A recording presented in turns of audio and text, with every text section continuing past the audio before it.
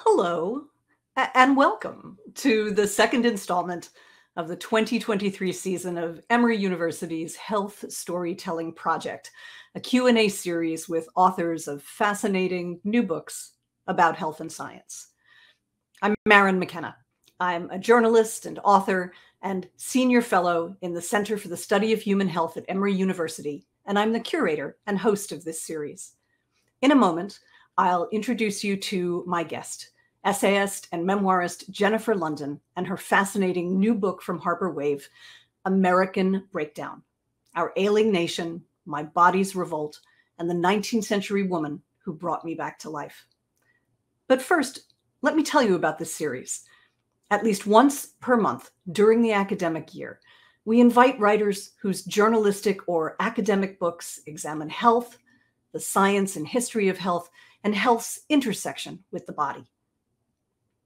This series of conversations originates at the Emory Center for the Study of Human Health, and the entire year of productions is co-sponsored by the Georgia Center for the Book, an affiliate of the Library of Congress, and Science Gallery Atlanta, which presents exhibits that live at the juncture of science and art and ignite creativity and discovery.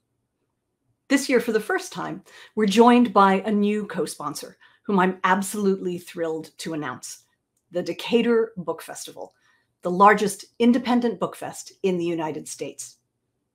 Book fans may know that the DBF, as it's called, is taking a post-pandemic hiatus to rethink its goals and strategies. And in that pause, we are delighted to bring these authors in our series to the festival's passionate supporters. So let me tell you who's appearing.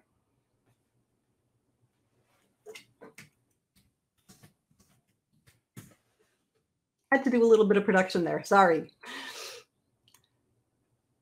Our theme this semester is how patients identify illnesses that medicine initially does not recognize, and how patient communities are forced to become their own advocates and persuade researchers to collaborate with them.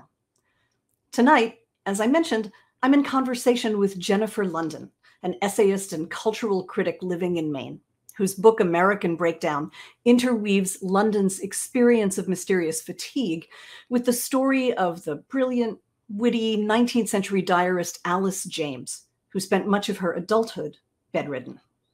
In September, I talked to biochemist and science author Quinn Eastman, author of The Woman Who Couldn't Wake Up, Hypersomnia and the Science of Sleepiness. And on November 2nd, I'll talk to Amy Doxer Marcus, a Wall Street Journal reporter and Pulitzer Prize winner, whose book, We the Scientists: How a Daring Team of Parents and Doctors Forged a New Path for Medicine, explores how a group of parents whose children had been diagnosed with a rare and fatal genetic condition transformed themselves into citizen scientists to reach for a cure and save their children's lives. This series is live streamed on YouTube, Facebook, LinkedIn, and X, formerly known as Twitter, and archived on YouTube. One final note: if you are watching us on October 5th, you are experiencing a live event. You can interact with us, and we encourage you to do that. If you're watching on YouTube or Facebook, your comments will come through to our live stream platform. We apologize that this integration doesn't work for X, formerly known as Twitter, but you are welcome to post your comments and tag our account. If you comment, our producer, Stefan Kaplan of Spin It Social, will make sure we see what you've said, and we'll put your question up on screen when I pose it to our guest. Do note that I'll turn to your questions in the second half of this 60-minute live stream, but you can put your questions into any of the comment boxes at any time. Now, let's turn to our book and guest. Jennifer Lunden is an essayist and poet and a licensed clinical social worker who lives in Maine. She's won a Pushcart Prize, has received a Maine Arts Fellowship and a Bread Loaf Rona Jaffe Foundation Scholarship, and also has been awarded an array of grants and fellowships, including from Yaddo. She is Canadian by birth and a Mainer by migration, and she prefers to be addressed by her family name, Lunden. So, Lunden, welcome to this series. Thank you for having me here, Maryn. I'm so happy to be talking about this stuff. So, this is such a rich book. There's so much in it, so many strands. So let's just start at the beginning. Take us back to where you were when this story began. It's a while ago now, a couple of decades, I think. But who were you then, and what were you doing? So I moved to Maine from Canada in 1989, in early 1989, to start my adult life. And I had dreamed of being free and being a grown-up since I was a very young child. And I actually was born in Texas on the Army base during the Vietnam War to two American parents, but then my dad's job transferred him to Canada when I was about 6. So I grew up in Canada, and that's where I got my education. But at 20, I was 21, I just moved to the US, and suddenly started feeling very fatigued. I didn't know why. I finally went to a walk-in clinic. So here in America, I didn't have health insurance, whereas in Canada, I'd always been covered. I went to a walk-in clinic and was diagnosed ultimately with a case of mononucleosis. And it was so bad that I had to quit the job that I had just started, and I had to go on welfare. And then it never got better. So I remember being at university and people coming down with mononucleosis and how it would completely flatten them. I remember my boyfriend sleeping for what seemed like a couple of weeks. And so that knowledge was in the culture, that there was this infection out there that would cause you to go down for a while. But there must have been a point where you realized what you had couldn't be just mono, because you weren't getting better. Yeah, and I think at the same time in the culture, there was a growing awareness that was hitting the media quite a lot of an illness that was being dismissively called the yuppie flu, and was just the year before I fell ill, was named chronic fatigue syndrome by the Centers for Disease Control. Centers for Disease Control. By scientists who really didn't think it was anything other than hysterical women. I mean, that wouldn't have been the term they used, but they didn't think it was real. They thought it was a mental illness. And my fatigue, I mean, it was so stressful at this time when I was supposed to be starting my adult life. I just moved into my own apartment. I'd moved hundreds of miles from my home, started a new job that I couldn't keep doing. I was just in extreme poverty, had to pay for all my healthcare out of pocket, and wondering why it wasn't getting better, and terrified that it wasn't getting better, because I just wanted my life back, this life that I dreamed of. And so, the roommate of a friend of mine had chronic fatigue syndrome, which we now call myalgic encephalomyelitis / chronic fatigue syndrome, or MECFS. And she gave me a lot of information about MECFS, and I brought that to my doctor, and my doctor was dismissive and ultimately told me I was just depressed, and the best thing for me would be to go back to work. And doctors have a lot of power, and I needed her signature in order to not have to work for my welfare. And she, at that point, refused to sign that form. And I did try to do my work for welfare, and it only made me worse, and I found another doctor. So looking back with the benefit of a couple of decades of integrating this experience for yourself, you sound now like you can deliver this tragic history in a very calm and matter-of-fact manner.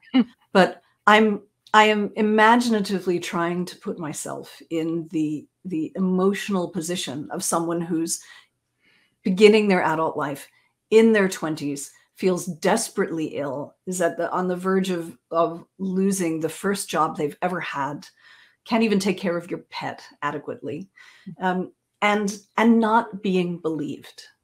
And we're going to talk more, of course, about that sense of not being believed. But my heart is breaking for you as you were then. It must have been so lonely. Oh, thank you. Yes, you got through my professional delivery with that beautiful reflection of how it felt. It was so lonely and so terrifying. And in fact, just today I went to see my wonderful nurse practitioner. I've gotten much, much more discerning and selective about my healthcare providers, and she's amazing. And I was talking with her about this one structural thing happening in my body, but it seems to be getting better. But, when you have a history of ME/CFS, it's a trauma history. Your body actually has the capability of not ever getting better. And it makes any sort of weird thing that's happening in your body extra scary. And then there's another part of you that sort of has to talk that part down and try to calm you down. And she said, and I was sort of explaining that to her, and she said, that sounds like PTSD.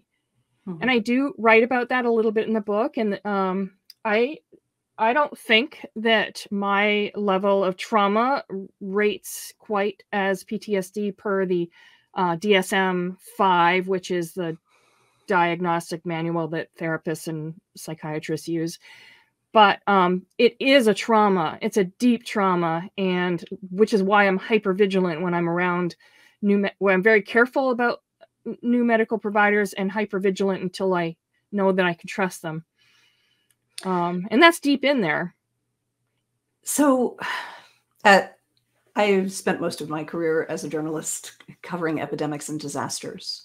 And there was a point where I had PTSD as a result of some of my experiences in the field. And the thing that I most remember about it, in addition to the usual predictable symptoms, was the sense that I was letting myself down by not being tough enough.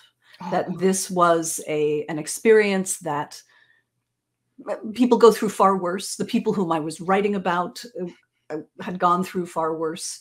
And who was I to feel so, to feel this so strongly? And why was I not tougher?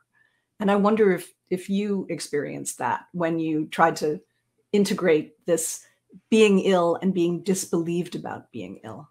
I love that question because, and I did write about this early in the book when I was describing those early days, walking back from the walk-in clinic, and really grappling with this idea, is this in my mind or is this in my body? And I really wanted it to be in my body because I felt like if it was in my mind, if it was like imaginary, that it would be harder to get over. And, one of the things I learned in the process of writing the book is how much our mind and body, like, it's such a false dichotomy that we just split right here. It's not true. Our brain connects to all the other systems and parts in the body. And stressors have a huge effect on people's health. So I want to say that. And yes, I was somebody who really prided myself, and I still am, on my strength as just being a strong human. And I'll also just say as an aside that anybody who goes through an illness as debilitating as mine, and there are a vast array of them, just to get through it takes a kind of ferocious strength that most people couldn't imagine. But the other piece that I loved when I was researching the book, and it was towards the end of my work on the book, I happened to read Sarah Ramey's book called The Lady's Guide to Her Mysterious Illness. And she had a mysterious fatigue and chronic pain. And she has her own special voice. So she's so worth reading just because, like, she has her own, there's kind of humor in it, even though it's horrifying what she has gone through.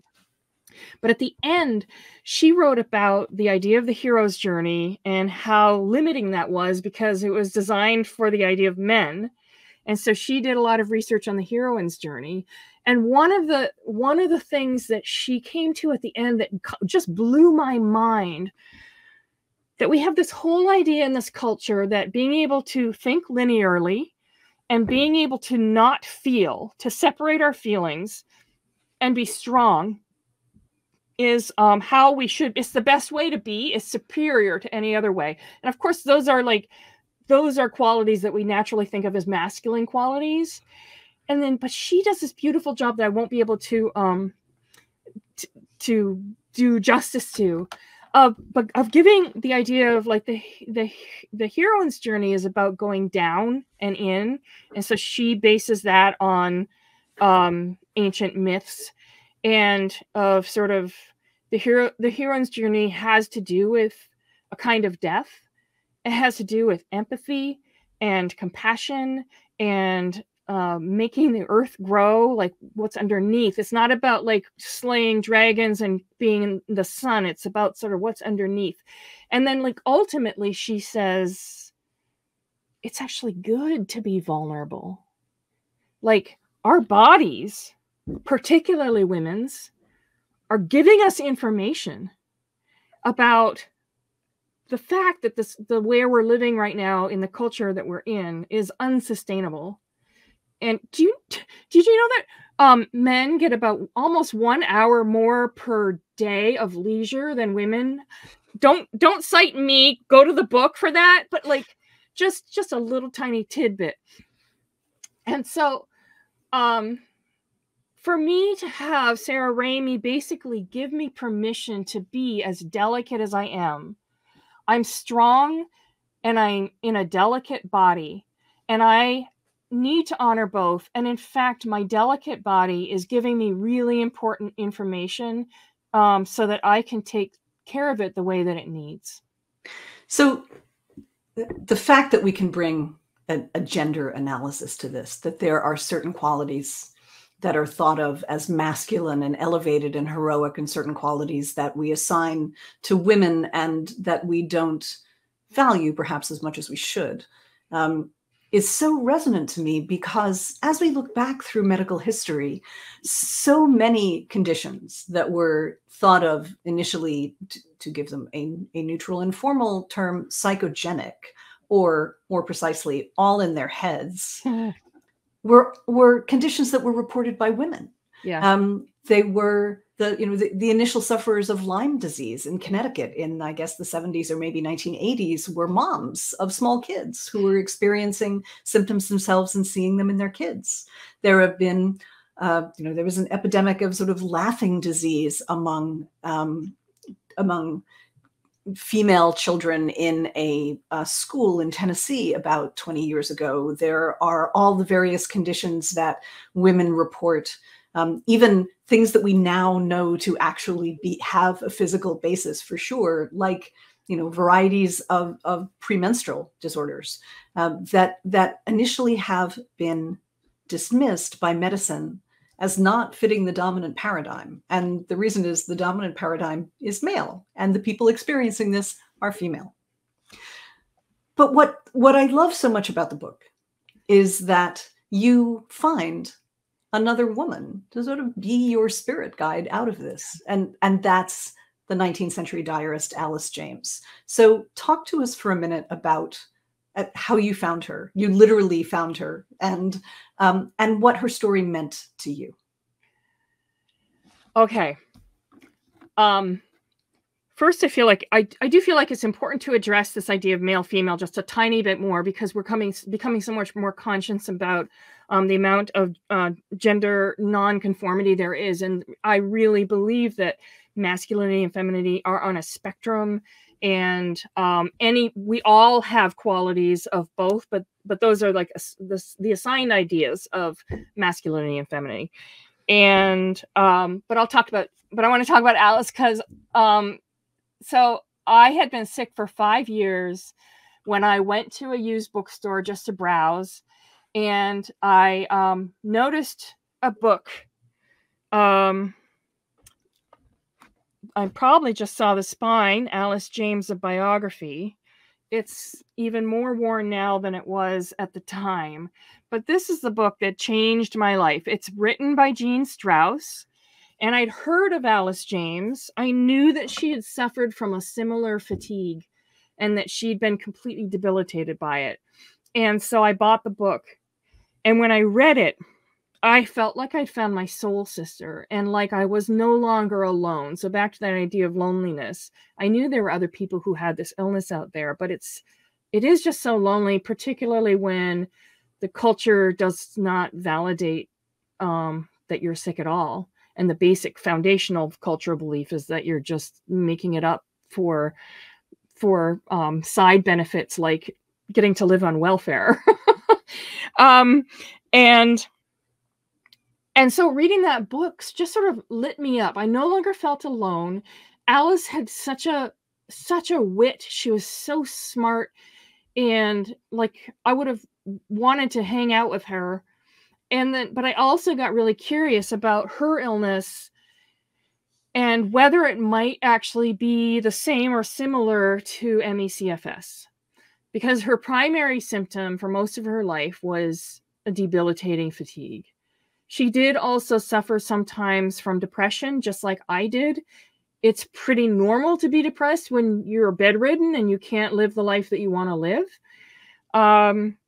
And later in life, she had some other symptoms, but that sort of launched me. So it was 1994 that I found the book. I was finishing my bachelor's in English very part-time, and then I finished my master's in social work. And it was the year before I graduated that I did a research paper, I think. And then I started asking the interlibrary loan, no, not the research librarian for help looking into whether anybody else had explored the question of whether Alice's illness, which was called neurasthenia, and my illness, ME/CFS, might be one and the same thing. And she helped me find some first papers, and then you like read through the end notes, and then you can find more papers. And it was like heavenly and thrilling and exciting. And I knew that I wanted to write a book about this. And I wanted to write a book not just about Alice and me, but also about also to validate these illnesses that are so misunderstood. And if it's okay, I'd like to go back to one other piece that you said. Sure, go ahead. Okay? Yeah, please do. Because you were talking about sort of these illnesses. I call them what do I call them? Systemic, complex multi-system illnesses. So that's like ME/CFS, multiple chemical sensitivity, which often has overlap with ME/CFS, long COVID, chronic Lyme, POTS, probably dysautonomia. There's all kinds and autoimmune diseases that they're not linear. They're not illnesses you can look at for one thing and that will give you the diagnosis and there's a quick treatment for it. These are multi-system illnesses that affect the whole body. And it kind of makes sense to me that they are more likely to affect women. And it absolutely makes sense to me that medicine doesn't know what to do with them, because medicine has been spending centuries trying to figure out how to fix men. They've used men to do the research on, and there's been legislation now to try to include women and make sure people of color are also included in research, but it's still not adequate. And so the research that we have is based on what works for men. And I believe that there's a way to approach, and then I'll stop. I believe there's a way to approach medicine that's different from this Cartesian mechanistic way that has to do with systems theory, which is I think it's considered a category of chaos theory that really recognizes that all the systems are interconnected. So I want to go back to Alice, because I want to make sure that we spend adequate time on her. She deserves it. I think probably that many people who are watching may not be familiar with her story, or they may have heard her name, but they may only have heard her name in relation to her, at the time, more famous brothers. William, the father of psychology in America, right? And yeah. Henry, the essayist and novelist, people might know him for the mystery thriller ghost story, The Turn of the Screw. Mm-hmm. But Alice was their beloved younger sister, very bright, who took to her bed as a late teenager, right? Mm-hmm. And essentially almost never got up again. And she was part of an epidemic that was sweeping at least the industrialized world at the time, at the cusp of the, I guess, industrial revolution. That you mentioned the name of it. It was called neurasthenia, and it was very widely distributed. So talk a bit about that history, because I think it's really important to now. Well, one of the things that I think is interesting is that Alice's illness, neurasthenia, was has even more recently, in the 80s and 90s, and even after that, by feminists, been viewed as an illness of women who were oppressed by the system, by the patriarchy. And, you know, I don't want to discount that there could be a level of truth to that, because one of the things I learned as I was researching the book was how much stress impacts our immune system. And to me, it's a stressor to have to constrain yourself, which, think about it, they were also wearing dresses that constrain them, right? Like they had a whole constraint. And in fact, there's research, I swear I just read something today about, it was an article about how women's silence creates health issues. It was in Time magazine. I don't remember the author. And so think of all these women who didn't have voices, who were told that their only career was to take care of men and children, and weren't even allowed to consider that they had something more to bring to society. And so if they were bad at being wives and mothers, then they were simply failures. Whereas, you know, now if we have the choice to not do those things, and we have the choice to look at for what we're actually good at. So there's that piece. But then there was, you know, why were all these women getting so sick? And I can't say that I found a definitive answer, just like we don't have a definitive answer for why people are falling ill with ME/CFS. And we don't even have we know why. We know the start of long COVID, but we don't know why. We don't know why some people just get sick and don't get better. Though some are getting better, just very slowly. But one of the things that really blew my mind was that in the 19th century, arsenic was a common product in a lot of things, including wallpaper. So it was used in wallpaper to make this beautiful shade of green that had never been seen before, and which offset, I'm sure, the sort of browns and grays of the early Industrial Revolution and what it was doing to our air and our water here and in England. And it was used in candy wrappers. It was used in playing cards and in candles. And the symptoms of illness from arsenical wallpapers have a lot of overlap with the symptoms of neurasthenia. And so I couldn't get to any definitive thing, but what I can say is I had thought that the 19th century was a cleaner and purer time.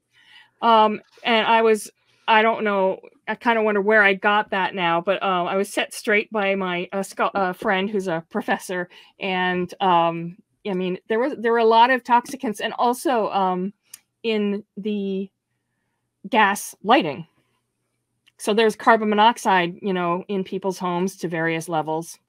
So when you think of all the physical insults, the industrial pollutants that people would have been exposed to at the time of Alice James, we can back construct justifications for, or potential sort of retro diagnoses for, why she was so ill for so long. As you say, things even like the beautiful William Morris wallpaper prints that we all see now on like end papers of beautiful books and admire, that might have been poisonous. The extreme air pollution of the Industrial Revolution. London used to have the kind of pea soup fogs that are described in the Sherlock Holmes novels, where you can't see to the end of the street.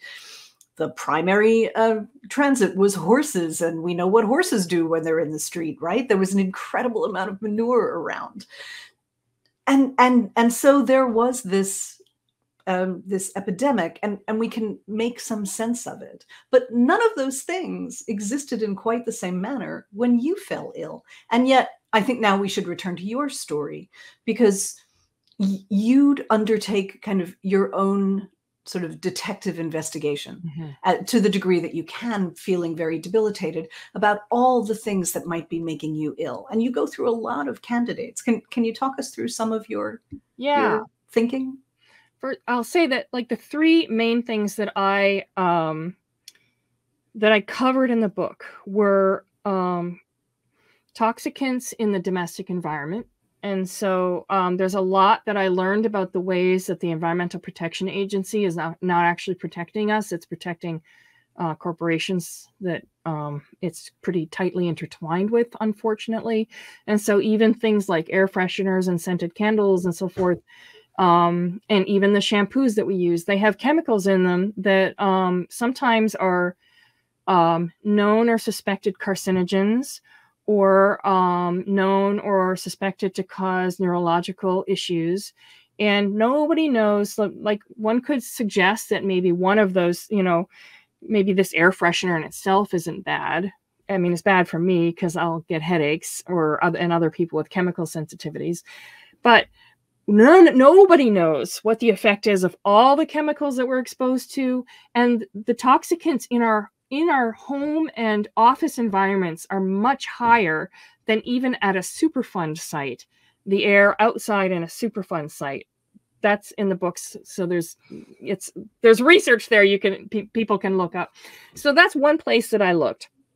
The other place that I looked was at stress in America, and I've always discussed that a little bit. And I was under a tremendous amount of stress because I'd just moved here with no friends, and to start here to Maine and to start my adult life with, like, I don't know, maybe I had $1,000 in my pocket, which maybe not, maybe had 500, I don't know, but it wasn't a lot to start an adult life and get a job. I didn't have a job. I had to get the job, and then fell ill. And it may be that I was susceptible to the mono at that time because of the stress.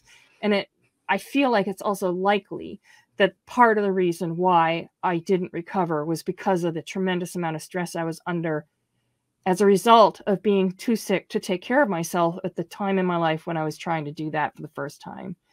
And then the other thing that I cover in the book is the problems in the medical system, some of which I've already just talked about, and many of which we know, but there's like pretty jaw-dropping data that I was able to fit into the book. But for me, there's one other piece that I think is critical, and we're only at the beginning of knowing, but that's that there is probably a genetic component to an illness like mine. And sometimes genes can get triggered in epigenetics. Sometimes things get triggered and sometimes they don't. And what can trigger them is things like stressors. So that's actually a short answer for for a subject that I covered in the whole book. So I want to remind people, we're about halfway through the hour now, that now is an excellent time to put in your questions and comments into the comment pane of wherever you happen to be watching us, whether that's on Facebook or on LinkedIn, on X, formerly Twitter. You will have to comment into our and tag our account, and we will see it there. But we would love to hear what you were thinking about this conversation. So Lunden, I think it's important to make the point that, here you are talking to me. You are very animated, and you have just published a book with a major publisher. And having written a couple of books, I understand how big an effort that is. And you look and sound perfectly healthy. And so I don't want people to, I wonder that if people are thinking, oh, well, this happened to her when she was in her 20s, but it's all over now. But in fact, this went on for a very long time, that you were struggling with this, not just for a year or two, but for many, many years. Yes. Thank you for acknowledging that. And the thing about this illness, and it's so common that people will say, well, you look good. And they'll often say it as a compliment. but for the person, it often can be received as dismissive of their actual bodily experience, because often we don't look sick, except for maybe the sickest of people who lose weight, who get like very bony because they are allergic, just sensitive to so many foods and other things. But we do tend to look normal. But it's also true that I am able to be pretty animated right now, and I'm delighted that that is so. But yes, this has been a lifelong struggle since. So I got sick in 1989. The book sort of in part traces my many efforts to find some way to get better. And since traditional medicine didn't have answers for me, I tried many other alternative routes as well. And then I did recover in 2017 fully, and for maybe it was 2016, and I was able to live a full, delightful life. I'm not going to say one of the best things that happened, because it's at the end of the book and I don't want to ruin the ending, but it was such a delight. And then in October 2019, before the pandemic, I got a cold. It wasn't COVID. It was just a regular cold. It wasn't even that bad. And I was under a lot of stress for the book deadline that I knew I wasn't going to hit. And I think the combination of those two things and my long history with ME/CFS and the sort of PTSD-like symptoms that go along with that, despite my best efforts, I started getting fatigued. I didn't know why. It totally freaked me out. I was trying to, do all the things that I knew to do to take care of myself, and nothing was working. And I was bedridden for the better part of 7 months, unable to work at all on my book. I hadn't been that sick since 1989, 1990. I never thought I'd get that sick again. It was completely devastating. It's terrifying. So that's why COVID is terrifying for me. I've never had COVID. I'm just mask everywhere. I've barely traveled. I don't eat out. So yeah, I mean, this illness is a very difficult illness. Most people with ME/CFS do not achieve full recovery. And in my case, what I would say now is that I had achieved remission. And I'm so grateful that I'm like well enough to be sitting up and talking to you. I could not have done this during that time. My energy was below zero. Just the slightest effort I was exhausted even when I was lying in bed. It was a great reminder of how horrific it was the first time, but I hope never to be reminded again. Well, that is a great segue to a question that's been asked from one of our listeners, who asks, do you feel like your experience with this traumatic experience affected your memory at all, or affected your recollection of the past? Are there any challenges that you experience either with your memory or with your sort of integration of this story as a result of the trauma you've been through? So that's a great question, because as a therapist, I know where that question is coming from, because when people are in an acute trauma, our brains don't work the same way. And it tends to cause things to sort of, it tends to make it difficult to tell a linear story, actually. But I don't think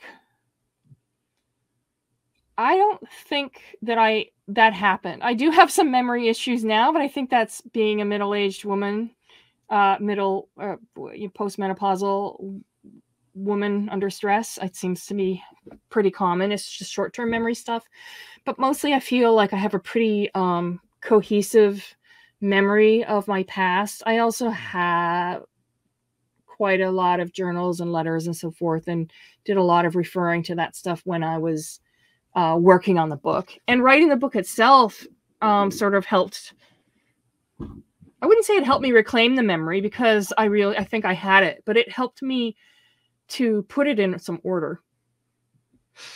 So we have more questions from listeners, which is fantastic. I want to add one little piece, which is, I suspect that I was born with my fragmented way of thinking. I don't think that's a trauma response. And I think it's, I used to think it was a failure when I tried to write linear narratives and I couldn't, but I love how American Breakdown came out in its non-linear way. And I think I love reading lyric essays that are non-linear. So it doesn't have to be a trauma response.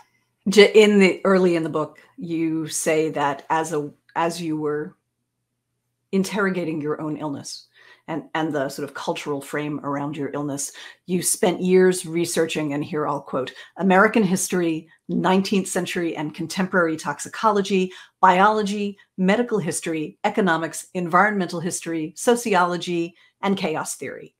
And that is well, you're reporting on your own book, so of course it's accurate, but it's a fantastic distillation of all the strands in the narrative that you tell and all the places that your mind goes to, again, as you're both telling this story and also interrogating your telling of the story at the same time. So you mentioned perimenopause a moment ago. And so that's an excellent segue to a question that someone is asking. How do you feel about engaging with traditional healthcare now? So straight ahead medicine. Do you trust it? And if not, how do you, as someone who does occasionally need care, how do you make sense of that? That's a great question.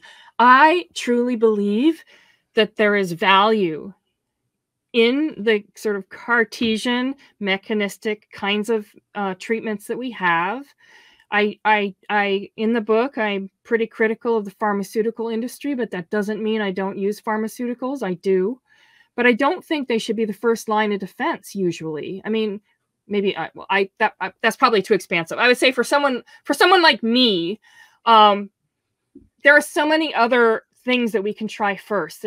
There are supplements that are diet and exercise.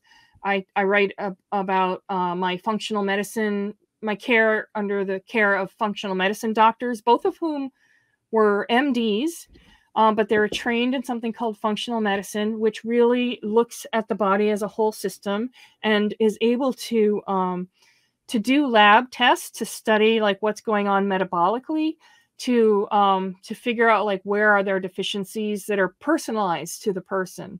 And so I do believe in the value of allopathic medicine or just the traditional medicine, but I think it has some severe limits that haven't been adequately acknowledged by researchers and by doctors. It's time, like, we need to move towards a new paradigm and not take away the former one. Like, God forbid, like x-rays, we need x-rays, we need like antibiotics, we need those things, but to add on. So a thing that's very interesting to me in over the course of the book, over the long story that you tell, is all the different modalities that you try, from starting out with traditional medicine, seeking help for that first intense, extended bout of fatigue. But then when that doesn't work, when they don't have any more answers for you, or when they dismiss your experience, that you're kind of willing to try anything. And as I was reading it, there were I confess that some of the modalities that you described were familiar to me. And I thought, oh, there's probably some value in that. And I found myself being kind of judgy about some of them too. Like, did she really try that? Did that really, did she think that was going to make a difference? And then I reminded myself, I sort of checked myself and thought, you were entitled to look for answers in whatever place was going to make a difference, because your entire life had been turned upside down. But I wonder if, like, as you were trying all these things, did you ever find yourself having to justify them to people? To others? Yeah. Or to yourself? Well, I mean, I'm sure my dad is very pragmatic. But he's also pretty good at keeping his mouth not being openly judgmental. Yeah, I can't think of having to, like, I think I had supportive good people around me, basically.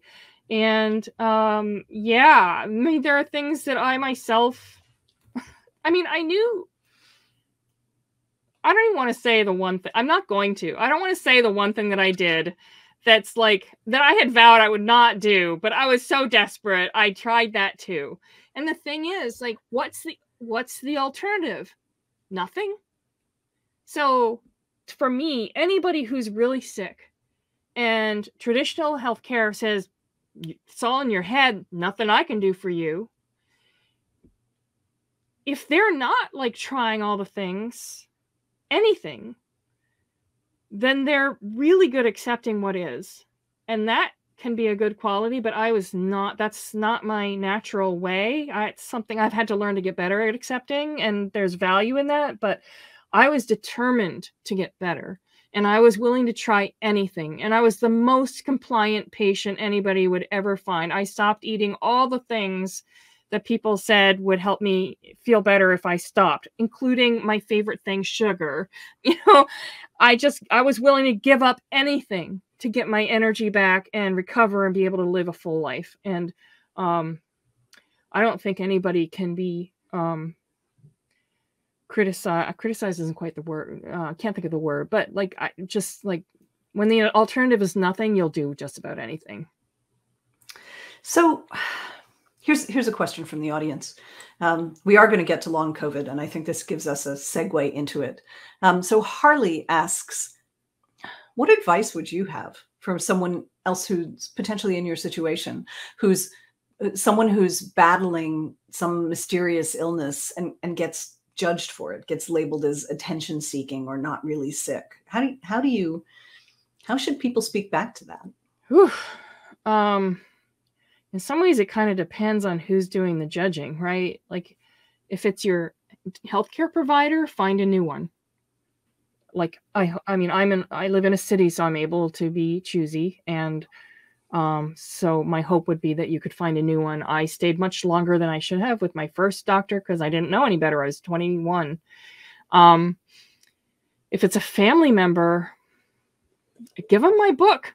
Like, I spent more than 20 years writing that book to give data, and there are endnotes to the data, to help people understand the validity of this illness and multiple chemical sensitivity, and all the reasons why these illnesses may exist.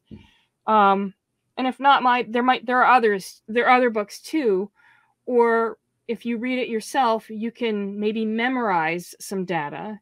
But I was so fortunate that my father did not understand what I was going through. He didn't understand chronic fatigue syndrome in 1989, but he kept reading about it and sending me articles and talking to colleagues. He was a very productivity-oriented, pragmatic man, so he tried. So I'm really fortunate.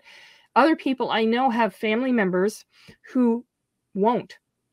And I don't know the answer other than decide if it's worth engaging with them and decide how much. And same with friends. If you have friends that are dismissive of your illness experience, you might, and they won't listen to you when when you can give them information about how real it is, then how much are they friends? So what you're describing, I'm afraid, is the experience of very many people over the past couple of years as we've been visited with the COVID pandemic. Yeah. And out of that, many, many people, we still don't know the true percentage, have been left with long-lasting symptoms, sometimes very disabling, very hard to understand. You named a few of them earlier. And I think in many cases have been dismissed as this being psychogenic or attention-seeking. And yep. I'm wondering what this felt like to you to watch this happen and watch long COVID emerge. When COVID hit, first of all, I was already housebound by my own illness. But I and lots of other people in the MECFS community knew what was coming next. And it's like such a powerless feeling. Like, the only power I had is like Facebook is my primary social networking system. And just, I kept posting articles. I kept saying, like, wear your mask. There's a 10 to 30% chance you're going to get long COVID if you get this. That was the case now. I think it's getting lower. Just to feel like I was warning people, because I had no idea. I would never have imagined at 21 that I was going to get sick with an illness that was completely debilitating and that I was going to live with for the rest of my life. And I was healthy and I was young. And so long COVID can also happen to anybody. And you don't know until it's too late. And I don't want that for people. And the fact is, there are now more people with long COVID than there are people with ME/CFS. And 50% of those with long COVID also have the symptoms that would qualify them for a diagnosis of ME/CFS. So there are a huge number more of people like me than there ever were before. So there's two questions from listeners, watchers, viewers, and they're very similar. So I'm going to sort of mush them together. So they both really kind of ask, how could medicine have done better? And I'm going to extend this both to your experience as being part of the chronic fatigue community and also to the long COVID situation. How could healthcare have been more compassionate? And how can physicians do a better job of listening to patients' own testimony about themselves? It's like that question answers itself, because when you asked the first, like, how could medicine have done better? The first thing that came to me was listen to the patients. And in fact, that there was an outbreak of what became called chronic fatigue syndrome in Lake Tahoe, New York, and some other small town or small city. And those two doctors recognized and listened to their patients, and they'd been longtime patients, so they knew their patients. And they were the ones who sent the report to the CDC to tell the CDC something is happening. There's some sort of epidemic happening. And the CDC came, and this research is in my book, but it came from very dogged firsthand research by Hillary Johnson, who wrote Osler's Web. The CDC eventually came, but they were more interested, the two men who came were more interested in skiing and taking in the sights than they were interested in actually looking at meeting with patients. They mostly sort of looked at some files. They may have met with one or two patients. They basically thought it was like women's, yuppie women who did. Oh, in fact, there's a quote in my book who just they want somebody else to drive their fancy car. I can't even remember. So like from the very beginning, and the two doctors who were listening to their patients were men, but the two researchers who didn't, and then the rest of the researchers at CDC weren't listening, nor the NIH was not granting grants to doctors and researchers who wanted to research the disease. And doctors were even told that it would be like a death sentence to their career if they decided to research the disease, not doctors, but researchers. And so like what could be different? Listen to patients, fund the illness, and with long COVID, I know that I can't speak. I don't know enough to speak adequately, critically, or in praise of the work that's been done with long COVID. I know there's been a chunk of funding given for research. I think people with long COVID were disappointed that more of it was going to epidemiology than it was towards like finding out like how to treat people who are desperate to get better.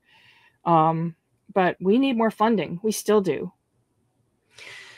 And we need researchers who are willing to look at a different angle. They need to include patients who, especially I know the ME/CFS community, they are so educated. And as you said at the very beginning, that group has been so proactive in getting doctors and researchers to listen to them as an activist group, and to get more than we would have otherwise if they hadn't done that. And we need research to integrate patients into their decision making around the research questions they're going to do and how they're going to do it, and make sure that they're not overlapping with research that's already been done and shown to be a failure, which some of that is in my book too. So I was going to ask you what your vision was for a different, better kind of medicine and public health. And I think you're giving us a menu for ways in which the experience of patients, who ought to be the best authorities on their own experience, can be honored and listened to and integrated, and research agendas can be built around that, and not to exclude them, but to include them. Yes. And then the other piece is when HMOs were introduced into our insurances, which I remember that being in the news right in '89 when I first got sick. I'm pretty sure that's when they first started becoming a thing, and we were told they will make healthcare less expensive. But what they really did was create a lot more pressure for doctors to push patients through quickly. And so patients are lucky to get a 15-minute appointment, and complex multi-system illnesses like mine cannot be effectively cared for in a 15-minute appointment. So there needs to be more room for flexibility. We need to sort of, I don't even have to say it, but we need healthcare for everybody that's not funded by capitalist organizations who have CEOs making a huge amount of money, and that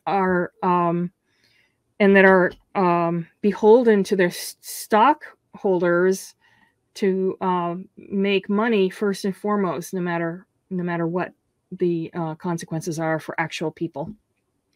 So we're almost done, but there's one more question from the audience that I want to make sure that I voice, and that is, you've given us this fantastic hour-long glimpse into your complicated history. You've been so animated. You've drawn so much together. Are you going to suffer as a result of this? Have you expended too much energy talking to us? Thank you for that question. It's just such a empathic question to ask. And I will say that talking about this book in many ways energizes me. I mean, I am so happy that it's finally out in the world. I'm so happy that I finally was able to find a way to put all my experiences and all this learning into something that makes sense, and that other people can now read, and that can help other people, not just help people who read it who have these similar illnesses to feel seen and heard, just like I did when I read about Alice. And I know that's happening, but on a macro level to help change the culture. So that is so fulfilling for me and energizing for me. And I love talking about this stuff. And yeah, I'm just going to take the rest of the night off and do something for pleasure. And that's not always, I mean, I'm a pretty driven person, but living with this illness for so long has taught me to listen to my body and to give it more gifts than I otherwise would be inclined to do. And I deserve a night off, and I'm going to do it. I feel like such a rebel even saying that. So un-American. So un-American. Well, by spending so much time with us, by explaining your history and recounting it for us, and by writing this fantastic book, you have given us a gift. And so I think you deserve a gift in return. So go and have the rest of the night off. Thank you. Thank you, Lunden, for spending this hour with me. And thanks for a wonderful interview. Thank you. So that's it, listeners, for this edition of the Health Storytelling Author Q&A series.